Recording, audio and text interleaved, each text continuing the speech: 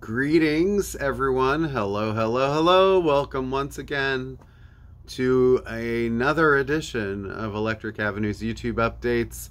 This is number 199. Feel like I'm going to have streamers flying out of these castle walls when 200 hits. Sly reference to the Olympics opening ceremonies. If you didn't catch that, go check it out somewhere. Gojira with Marie Antoinette beheaded and all sorts of craziness. Yeah, well, it was worth watching. I will say I'm not a huge Celine Dion fan. If you haven't really gathered that yet, I've got nothing against her. But what a performance. That was a stunning performance she gave at the Eiffel Tower. All right, so it's kind of the slower doldrums of the summer now we're heading into. We've had a pretty active release schedule. If you look back at the last couple new release videos, you can see by the length of the videos being pushing 40 to 50 minutes that there was a lot coming out. So there's a lot to look at. This did very well as expected. The Police Synchronicity box set. Check that out if you haven't. There's a 4 LP or a 6 CD version, and the CD version also includes 2 CDs of a full live concert from that era. You know, if you remember songs like Every Breath You Take, pretty iconic, big stuff from the 80s. Also the Misfits record doing very well on a kind of a purple swirly vinyl type thing. So anyway, let me get to this week's new releases. The first, actually, I have to kind of give you a little caveat here. There are 2 things that have not arrived yet that was planning on showing today, and I know for a fact that one of them will 99% be here tomorrow. The other one I'm really not sure. The one that I know is going to be here is the secretive Jack White album that is no longer a secret. It's been publicized now on all the music news media. This was an album that he was giving away in stores, third man stores, for people who were buying other things. They just get a copy of this in their bag. Nobody knew what it was. It didn't have a name on it, hence it's going under the name No Name. It didn't have any track listing or anything on it. Now there's been a track listing posted online. It's been a very secretive Jack White project, and so there is a blue swirly vinyl color that's coming out today. It's released in third man stores, and tomorrow, which is August 2nd, Friday, indie stores, certain indie stores are going to have it. We were fortunate to be told about it early, pre-ordered a bunch of them, and I don't know how many other stores are going to have this, but I know that our order got cut in about half. So ordered a lot extra just because I think that if the word on the street is lining up with what I'm sort of seeing and hearing, I think this is going to be a pretty significant release for Jack White.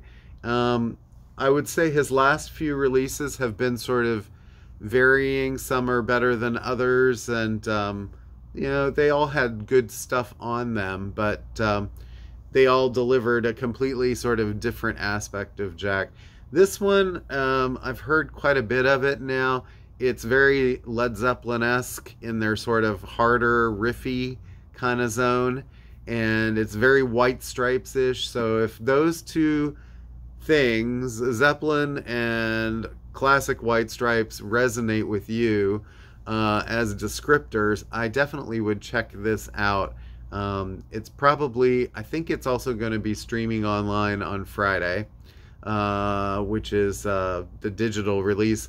And I don't think that the physical copies are going to last very long, so I'm sort of putting this out now because at least this version, now we were told there may be another version that comes down the road that's not as limited or something like that. But if you're into Jack White, you might want to at least check around opening sometime on Friday to see if if we have any, how many we have. Probably won't be able to hold them for people because the demand will be so great. And then you start saying, like, I can't really hold this when there's someone that's actually here to pick it up. So that, it's just kind of unfortunately the way it is.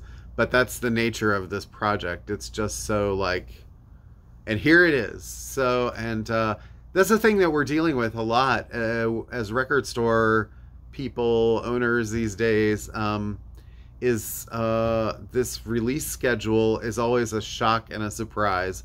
I mean, sometimes you'll find out about things months in advance and get to promote it as a traditional release. Sometimes it's the day before, the week before. You just really never know what's coming down the road. You don't know how many to order because orders can be cut, allocated. I could have ordered 50 of these and they could say you're getting 2. Yeah, I have no idea what to expect ever. It's kind of like ordering for Record Store Day. It's a big guessing game. So with that being said, Jack White. The other thing that has not shown up yet that is not going to be in this video is Ween, the chocolate and cheese deluxe edition that's supposed to be out, Warner, supposed to be out Friday. And I have yet to see it even show up at the warehouse. So I have a feeling that the demand for this release, they totally underestimated, and it's probably breaking their system. So I don't know if we'll actually have those Friday or not. I'm very hopeful, crossing fingers that it will show up. But you're going to have to just check. I would check the store's social media to see what's going on there. So with that being said, let me get to this week's new releases. And the first thing, this is actually kind of a new release slash last release. And this was pressed as an import. And then we finally got some copies of these. But Olivia Rodrigo, Guts Spilled. And so this is the deluxe version of Olivia's recent album. So it comes with the album. And then there's a 5-track bonus record in here featuring Obsessed, Girl I've Always Been, Scared of My Guitar, Stranger, and So American. And it's not cheap either because it's also pressed on this cool splatter vinyl. So I think it's white with all these colors thrown in it. Hence the Guts theme, right? But this is one of the most popular records of the past 12 months. And at least when her face is on it, this is her face being ripped out, right? Guts Spilled. So I would get that soon if you want that, because I don't know how long those are going to be around. There's a lot of that going around these days, right? So many great new releases out there. Same with these Misfits I just mentioned. I think those are fairly limited too, and I don't have many left. Orville Peck, his new album, finally out on vinyl. It's been streaming for about a month now. It's called Stampede. This is the limited edition baby pink vinyl exclusive. This is like a pretty long duets album, really is what this is. I think that this is sort of intended as a way to elevate Orville's profile, because I feel like he's got pretty good cult following and digital following, but I don't know, his sales are sort of like, it's kind of up and down. So they're really trying to kind of push him into more of like a mainstream setting. The first song on here is Cowboys Are Frequently Secretly Fond of Each Other with Willie Nelson. Orville being a gay cowboy singer. Well, he's a country singer, but he's also kind of a crossover alternative singer. He does duets here with he does a version of Saturday Night's All Right for Fighting with Elton John. There's Death Valley High with Beck. There's Papa Was a Rodeo with Molly Tuttle. Midnight Ride with Kylie Minogue and Diplo. You're an Asshole, I Can't Stand You, and I Want a Divorce with Margo Price. Conquer the Heart with Nathaniel Rateliff. Those are some of the highlights on here, among other people, Allison Russell, Teddy Swims, Mickey Guyton. So anyway, new Orville Peck. And so other new releases I have this week, the new album from X. They say it's their last. It's called, I don't have the name in front of me, Smoke and Fiction. And so Exene, John Doe, picture on the back. So yeah, they say it's their last. We'll see. I don't know. X has been around for a long time. What, 50 years now, I guess? Has it been that long? 45? It's been a while. So there comes a time sometimes. A new album from Michelle Ndegeocello, and this is actually on Blue Note Records, her first for that label, I think, maybe the second. It's called No More Water, The Gospel of James Baldwin. And Michelle, she always brings something really interesting to the table, just quietly building an incredible catalog of music, and been doing it now for 30 years plus. She started, her first big breaks were with Maverick Records when she signed with Madonna, who was looking for people for her Warner approved label at the time. And now she's on Blue Note, so still doing it. That's great. New album from Los Lonely Boys, Resurrection. This is their first album in 11 years. I'm not really sure what, why the long break. It's their 6th album, featuring the singles Dance With Me and Send More Love. I don't, maybe there were health reasons or something. I would check this out. Maybe if you're interested in the band and you want to hear what they're doing now. So, new Los Lonely Boys. I remember their first album was pretty successful. Okay, and new Blues Pills album, and this is called, it's just called Birthday. Interesting that it's just a photo of the band. Usually they have these ornate sort of psychedelic artwork covers. I'm assuming that it's about someone was pregnant, the lead singer, and this is on bone white vinyl.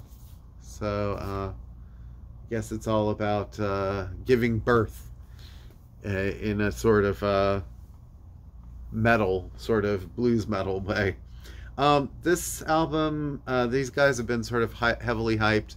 Brigitte Calls Me Baby is their name. They've been all over TV. I think they were actually on CBS Saturday a few weeks ago. Debut album on clear vinyl, NME's breakout artist. They create a landscape halfway between The Cure and The Strokes. So I think they're one to check out. Lead singer has a really good voice. But anyway, interesting band name, Brigitte Calls Me Baby. And then this I'm really curious about, a new album from Christabel and David Lynch.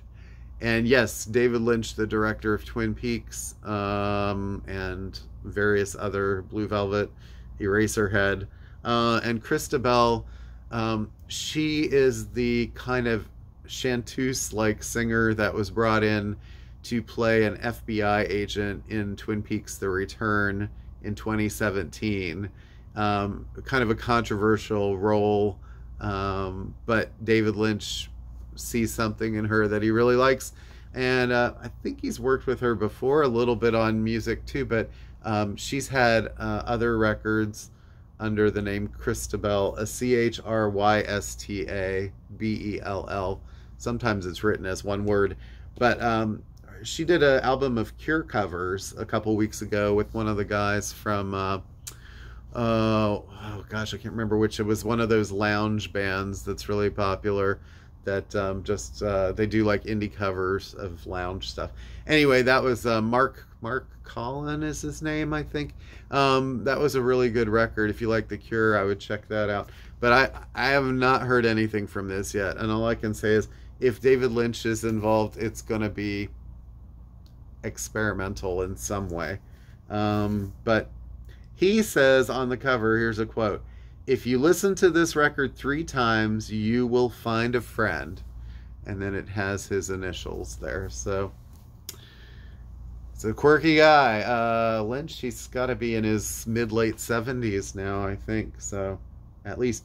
A couple of Steve Hackett reissues this week. Bay of Pigs. And this album was originally released in 1983. So, 41 years ago?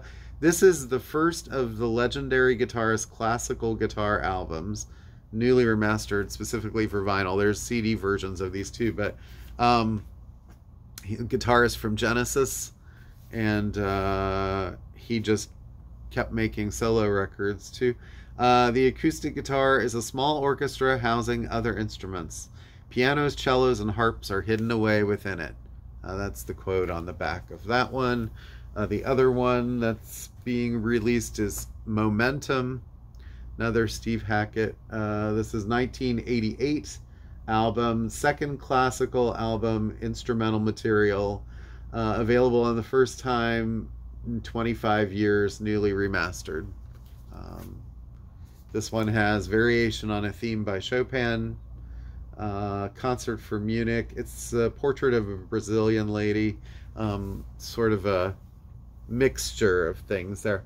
All right, we get a couple of Blue Note Tone Poets this week, so that should be of interest to jazz people.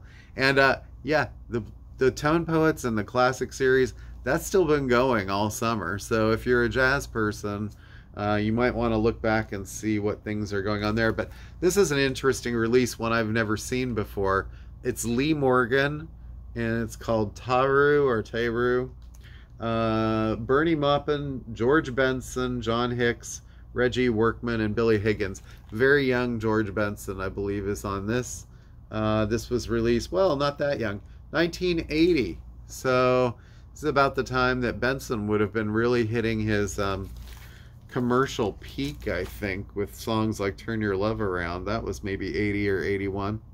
So, but he probably was using this as an outlet, and Lee Morgan was still doing all of his great trumpet work. And so anyway, there's that.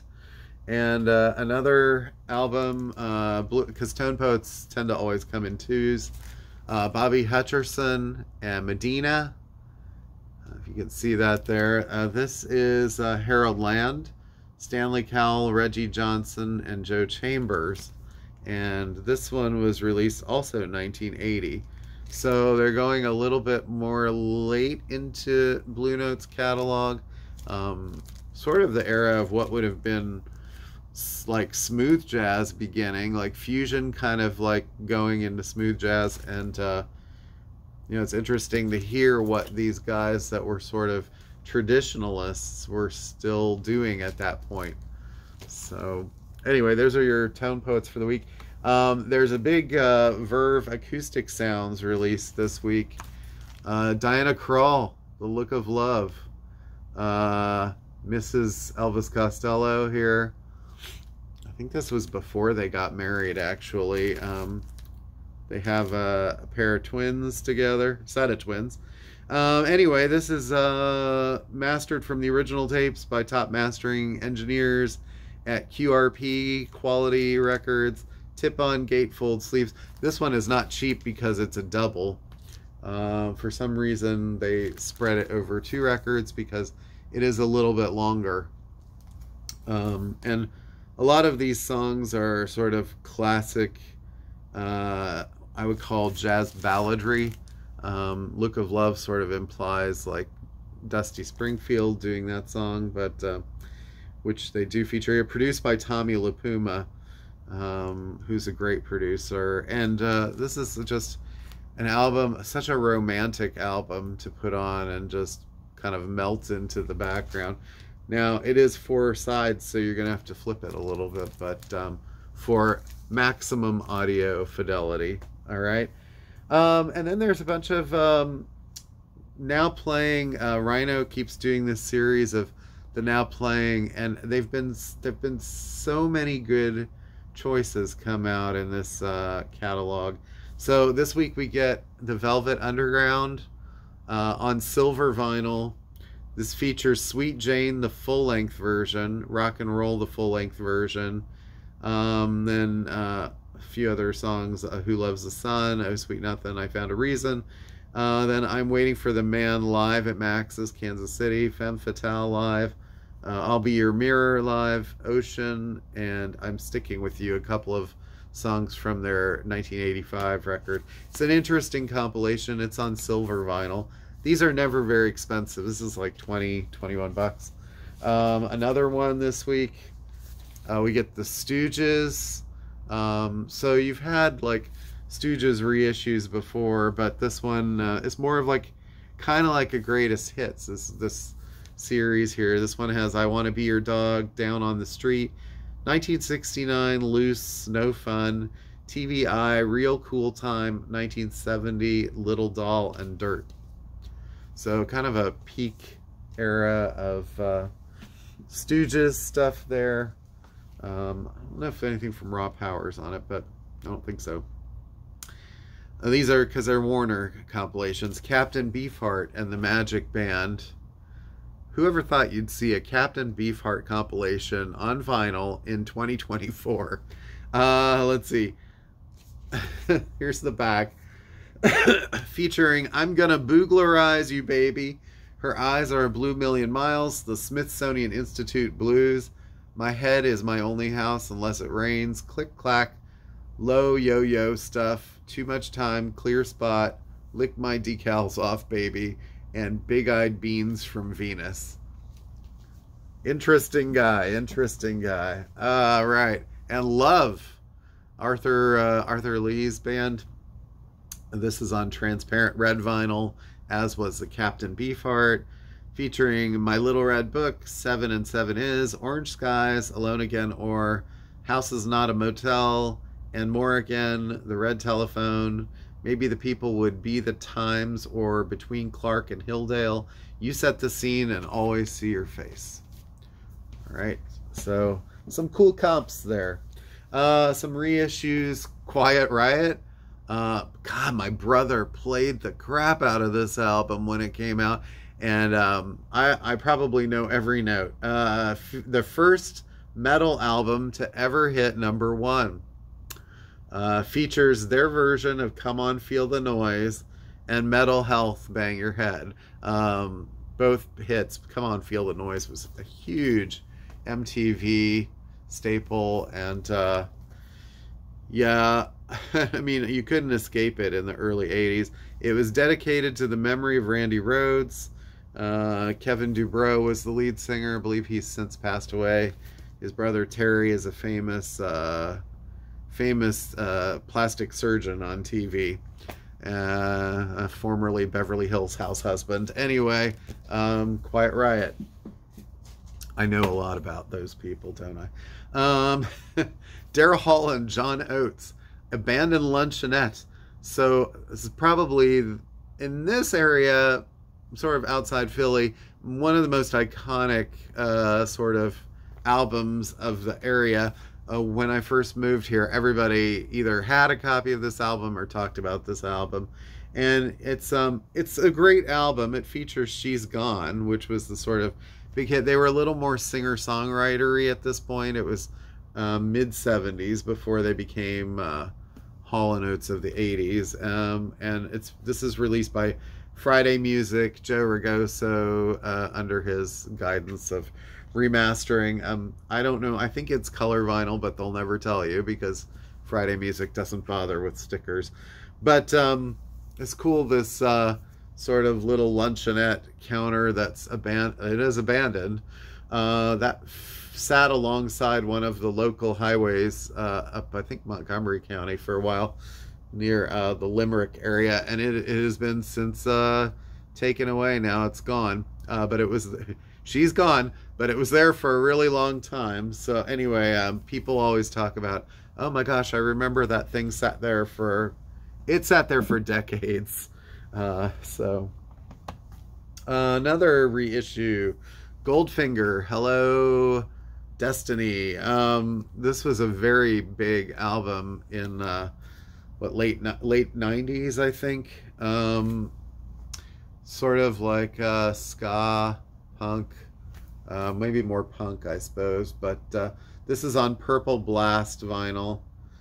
People are saying he doesn't know what he's talking about. I remember selling this a lot. I do remember that.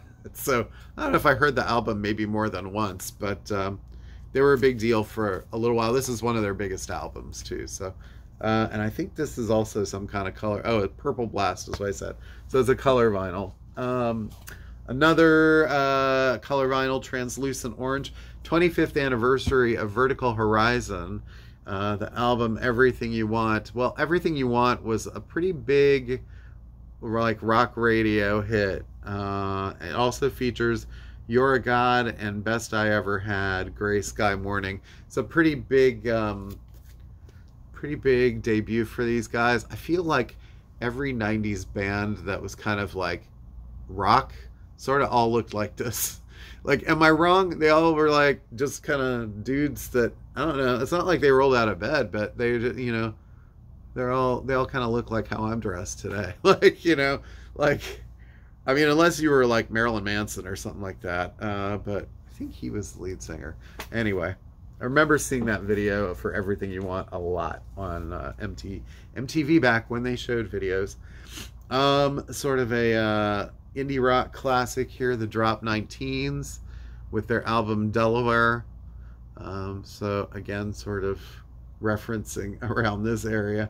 Let's see, Daffodil Yellow vinyl remastered. And it says some of the proceeds are going to Artists to Prevent Gun Violence. Features also the song Winona. This was kind of a pretty big underground indie kind of record.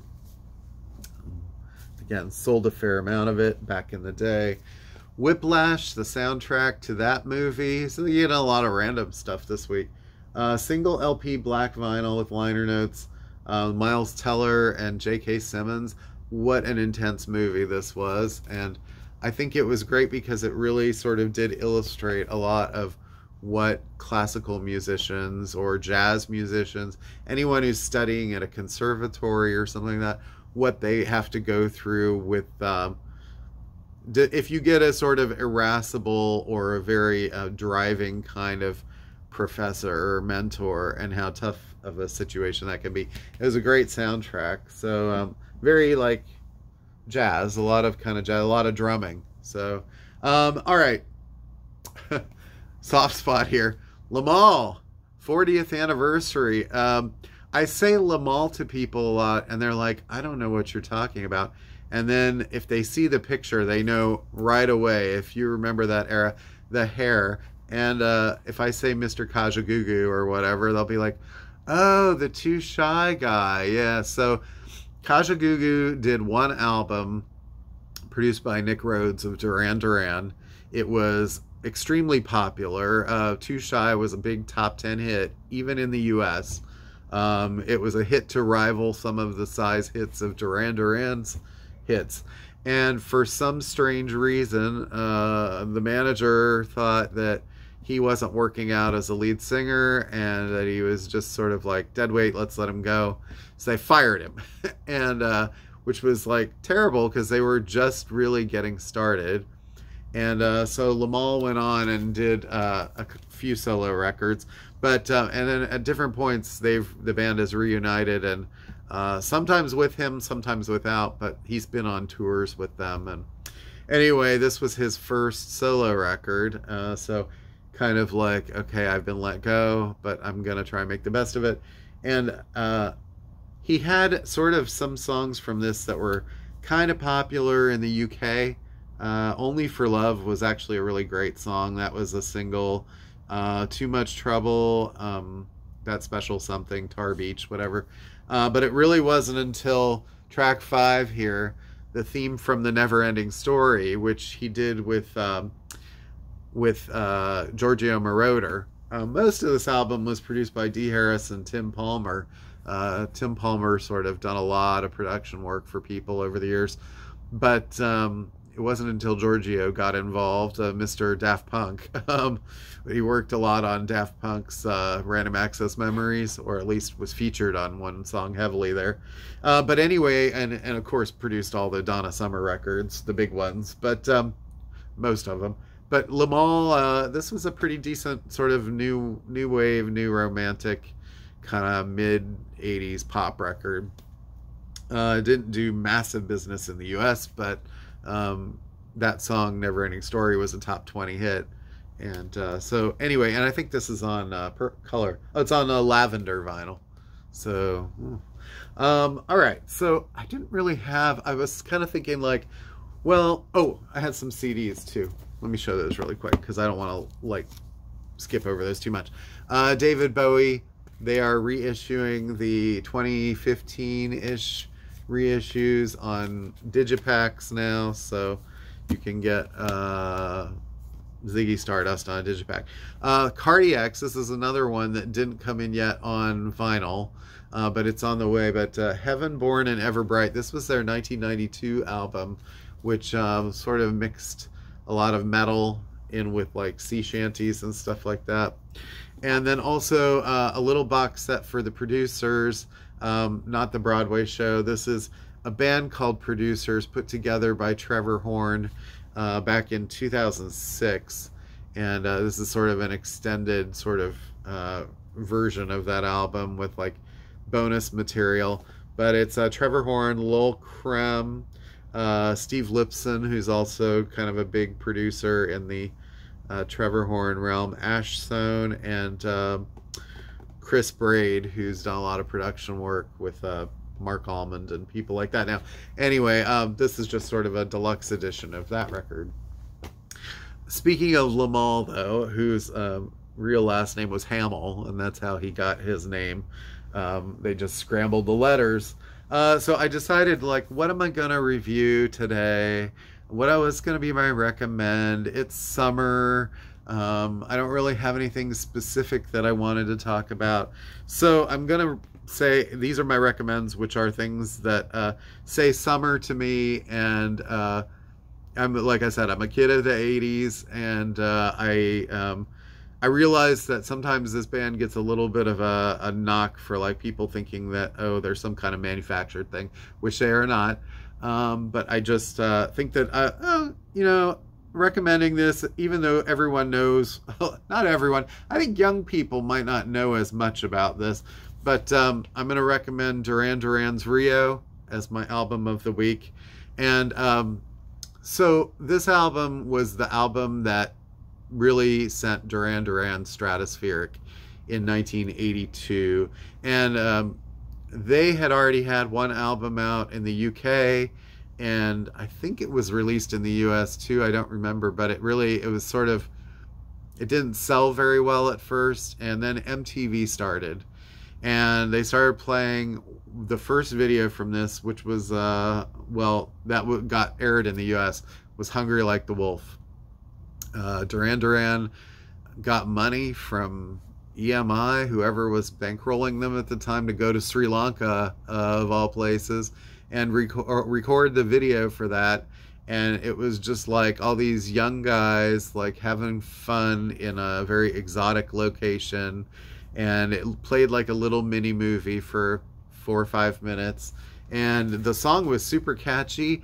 And the next thing you knew, it was all over the American airwaves, and it rose into the top, I think, 3 in the US even. They sort of remixed this album at one point because they thought that it would be a little more appealing to Americans to turn up the guitars a little bit, lengthen some of the songs a little bit, which was a very common practice, especially by EMI. In the early 80s, and they'd been doing it for a while with the Beatles. Duran Duran sort of got the nickname of like the Fab Five, and part of like a second wave of another British invasion in America. And during the Reagan years, which were sort of, or I should say the Thatcher years, which were seen as sort of like dark times by a fair amount of British people, they sort of brought a lot of like joy and exuberance, and maybe eventually it became a little like over the top sort of 80s excess, I suppose. But they became Princess Diana's favorite band. Then there's the famous meeting that they had, and playing for her. Anyway, Rio is just taken on its own sort of musical merits. It's an album that's very commercial, very made for radio, fun to listen to, catchy. But the band is not really a manufactured band. Nick Rhodes and John Taylor were friends, and they started playing music together, and then they drafted in Roger Taylor as a drummer and Andy Taylor as a guitarist. So you had 3 Taylors, none of them supposedly related. And then Simon Le Bon was sort of the last cog there as a vocalist, even though they had people like Stephen Duffy originally as their saying, and that would have been strange. I mean, Stephen was he's a great artist on his own. His music is a lot more sort of pastoral at times, and more, but then also a little more jangly. And so maybe, and he did some pop records too, but didn't really necessarily fit with what this band was doing at the time, I guess. So, or they had some sort of issues. So anyway, Simon was the choice. This is actually their second album. It was huge. Rio's the first song. So like I said, different versions of the album sound a little different. This is the British repressing that just came out. They gave it this cool textured cover. It was done at Abbey Road, but it does have a slightly shorter version of a couple of these songs because this is the original version. So you get Rio first, followed by My Own Way, which is kind of a sort of upbeat, up-tempo, kind of like fun rock song too. When it came out, there were remixes that had like string sections on it, and there were the American album, when they reissued it, it had more guitar on it, more overdubs, and it was a little bit longer, but fun second track. Could have been a single, or could have been a hit on its own if they decided to pick it up for US radio. Lonely in Your Nightmare was the third song, kind of more of an introspective, moody song. Then you get Hungry Like the Wolf. So Rio and Hungry Like the Wolf, both big hits on American radio. And then Hold Back the Rain, which is on this version a little bit shorter than what the American one, I think, went on for about 6 minutes, maybe, almost. But that's a great, catchy song. Side 2, New Religion, sort of moodier, more funky. It shows off a lot of John Taylor's bass playing and the band's dynamic as a band. Last Chance on the Stairway is kind of it's an okay track. It's sort of just, you know, you kind of feel it's more of an album track. And then Save a Prayer was a huge hit later on in the US, because people were sort of like, oh, that's such a great song, why hasn't that been a hit yet?